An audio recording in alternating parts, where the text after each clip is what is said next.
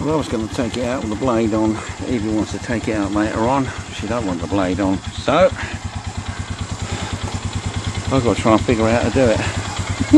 I know it's easy. I've done it once. Let's turn it off and we'll have a little play. Over under. So there we go. Denuded of the plough. Took about 5 minutes, but it is deceptively heavy.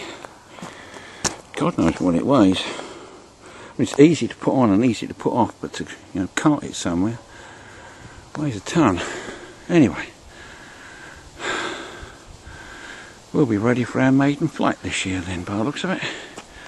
Any minuet now. All I've got to do now is put that in there. I should have done it in there, shouldn't I? But I had no intention of taking it off. Never mind. I'm out on the old grey mare.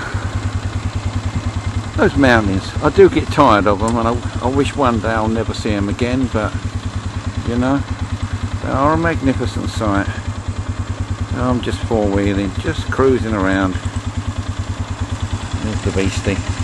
I'm going to wash this when I get it home. I've not washed it since last year, just put the hose pipe on it, nothing fancy. The dust, because of the glacier dust here, everything gets coated in dust, and this is glacier dust.